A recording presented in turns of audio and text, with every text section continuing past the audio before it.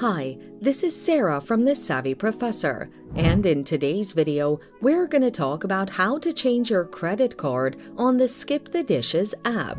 Watch the video until the end to learn this and much more. Download Skip the Dishes app. On your mobile device, go to the App Store and download the Skip the Dishes app. Navigate to Menu at the top right side of the app. These three vertical lines represent the menu icon.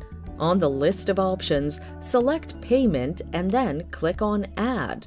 Follow the instructions to enter your new credit card details.